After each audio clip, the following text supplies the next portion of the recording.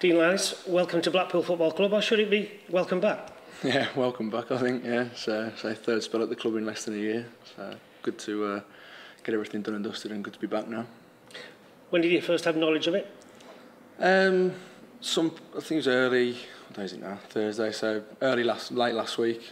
Obviously had a phone call to say there might be something here if I'd be interested, and obviously was without a club as well, which it wasn't an ideal summer for myself, but it's I've tried to just get my head down and keep going, and obviously got the phone call and was delighted to come back.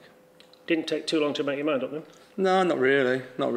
I enjoyed being here last season when I was here, and getting some games. So not ideal that the club found themselves relegated come the end of the season, but that's gone now, isn't it? And we're just here to look forward and to the rest of this season.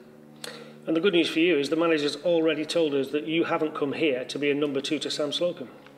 No, I don't think any player wants to be second choice wherever you play. But I think being a goalkeeper, you've only got one position, and it's a bit of a cliche, but you've got to make sure you're ready, and that's what I'll do my best to be. If required, I'll be ready to play.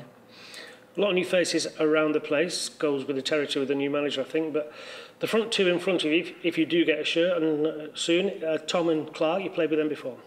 Yeah, I have, and they're two solid centre halves, and they know exactly what to do, and it makes your goalkeeping duties a lot easier if you've got defence in front of you, as what the club's got here as well.